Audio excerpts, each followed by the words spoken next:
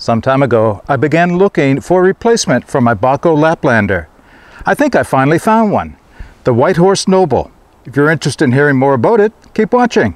Okay, before anybody says it, no, this is not the real Bacho Laplander. This is the one that was available to us here in Halifax through Mountain Equipment Co-op, known as the Bacho Professional.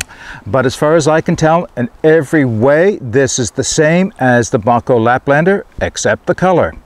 And I've been using this for, gosh, 6-7 years. Actually, I quite like the orange color because I have a habit of laying things down sometimes instead of putting them back in my pocket, and the orange makes it a lot easier to pick up again. So yeah, so it is a Bacho. It's not the Laplander, but it is virtually the same saw. So what's the backstory? Why did I feel I needed a replacement? Well, I am the coordinator for a group of hike leaders that are taking people out on guided hikes in the Blue Mountain Birch Cove Lakes wilderness area, and we were starting to outfit ourselves with gear.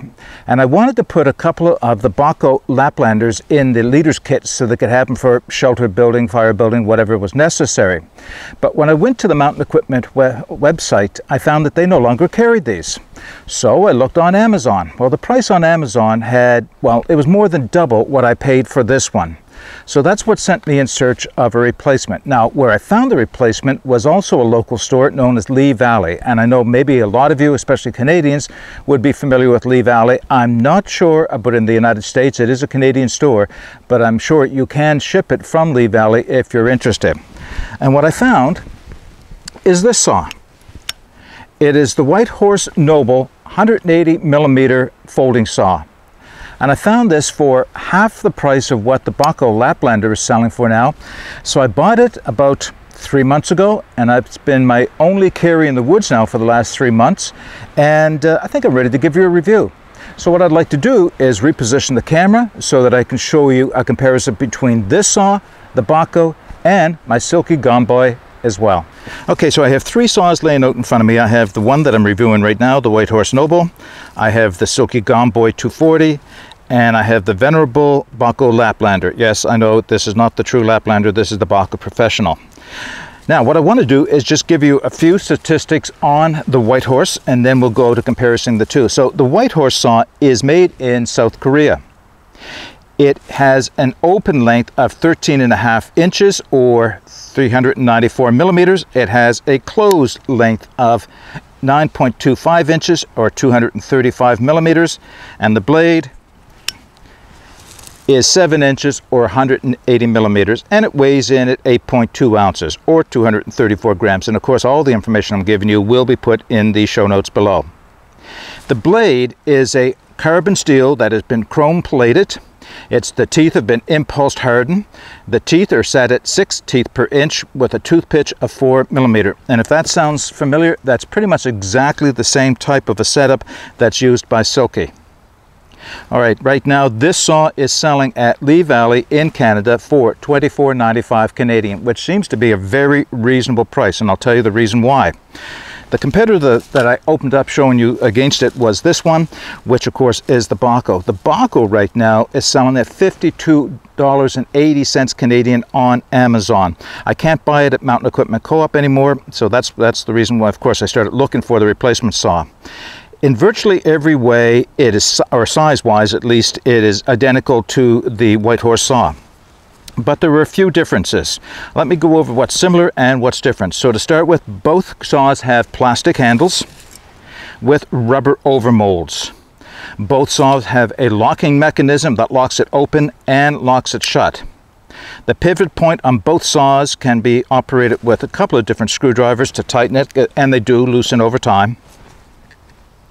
One of the things that is different between the two saws is the construction at this area at the pivot point, and that is with the Bacho, it is all plastic down inside. There is no recessed steel liner on that. However, with the White Horse, it is a steel liner inside this area of the saw that allows it, I think it stiffens it a little bit. And the reason I say that is I've done some comparison testing, and I will show you a little bit of comparison cutting in a minute.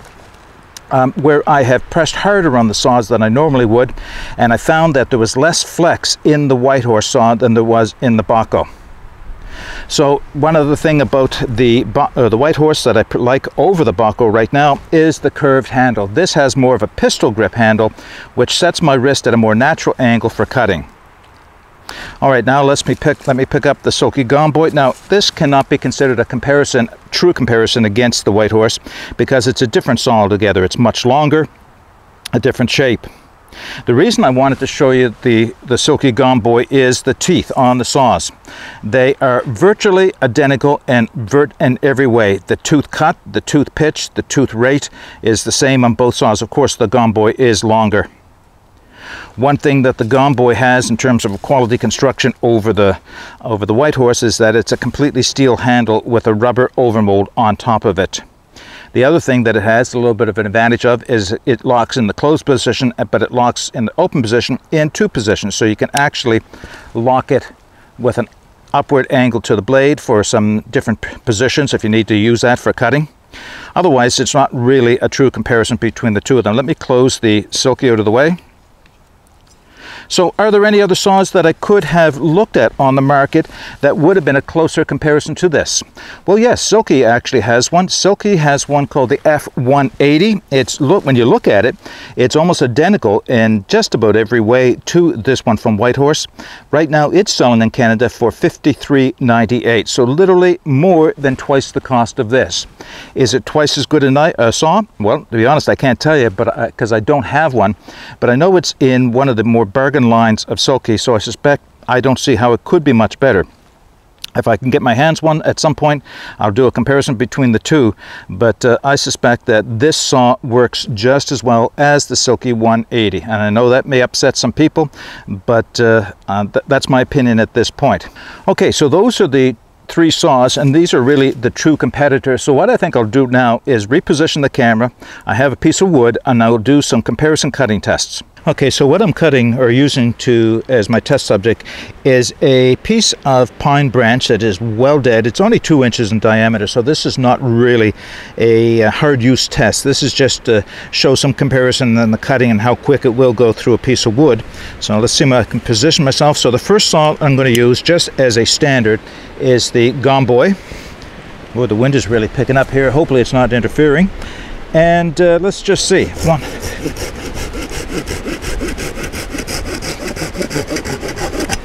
Nothing wrong with the Gomboy. The Gomboy still cuts even after all these years, and even though it's a little bit dull, it still cuts just nicely. Still a good saw. Let's use the Laplander. Cut off another piece.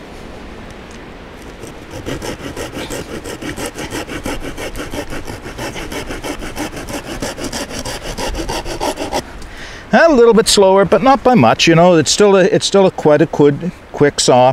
Once I got the Gomboy, I didn't use this one quite as much, so it probably remained a little sharper in comparison, simply because it hasn't been used as much. It's my smaller saw that's more of a crafting saw than a firewood saw, but yeah, it's still cut maybe not quite as fast as the Gomboy. And of course now the White Horse.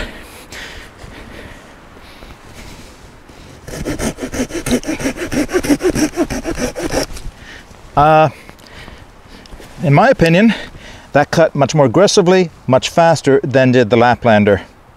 So yeah, I know it is brand new. Well, it's not brand new, it's 3 months old, so I guess it's got quite a bit of wear on it. Close to what the Bacho has. Maybe a little rougher cutting on the edges of the wood, but without those more aggressive teeth, that's to be expected. But there you go. So that's just a little bit of a comparison, not a really hard use test, but a little bit of a comparison between the saws. Do you know, there's one other aspect of this saw that I didn't mention. It's not a primary use, but it's an interesting thing if you do find yourself in a position where you might need to use it. And that is, this has an amazing 90-degree spine on it. You can actually feel a little bit of a burr on the edge of the blade, and it works really well for striking a ferrocerium rod. I'm not going to test that now and show you, but it does work really well for that. So again, it would probably work really well for, I guess, peeling bark or scraping fat wood or making shavings on dry wood for lighting with the ferrocerium rod. So that's a small plus. Now, there is one negative that I've come across with this saw so far, or 2 very small things, but they're minor in the big picture. One is In the closed position, because of the curvature of the handle, you can see that it is a wider saw top to bottom here. And what that means is that the sheath that I had made for my Bacho won't work for this one. I'm going to have to make a new sheath for it. I know, very small thing in the big picture. The other one, which is maybe a little bit of an annoyance, I don't think it's a deal breaker, is the lanyard hole. I don't have a lanyard on this saw for a reason. There is a beautiful, generous lanyard hole right there, but the saw blade, just in the last little bit of closure, there's a little bit of play. And when it's out like that, no problem, right through, I don't know if you can see right through that lanyard hole, but when the blade pushes in, it extends into the lanyard hole about a quarter of the way through. So my feeling is that if I put a piece of paracord in there, it's going to catch on that over time and wear. Big deal? Certainly not. Right now I don't even feel the need to put a piece of lanyard on this. It's not as if I put it on my wrist when I use it. Most of the time I have that piece of lanyard on my tools just so in case I lay them down so I can find them in the duff on the forest floor. So I don't want you to misunderstand. It's not that I don't like the Bacho Laplander any longer. In fact, it's still a wonderful saw. It is an easy use to saw and it's a highly effective saw. It is the going cost of the things that kind of made me start looking for a replacement. If the prices had remained the same, there's a good chance that I would have just bought 2 of those for those hike leader kits. Having said that, now that I found this White Horse Noble, I'm glad that I have it. It is my preferred saw over the Bacho. Again, you probably may still, or you may still like the Bacho, and that's fine. I still like mine, but in my opinion, this is a better cutting, better performing saw. Okay, that's all I have to say about this saw. I will put all the information that I have available about where you can purchase it and all the description of it and the statistics in the show notes below. If you have any questions about this saw, or if you know of other sources than the ones that I'm putting in the show notes where it can be purchased, please add those as well so other people can benefit from them. But until next time, get out and explore and take that path less traveled, because it will make all the difference. Bye for now.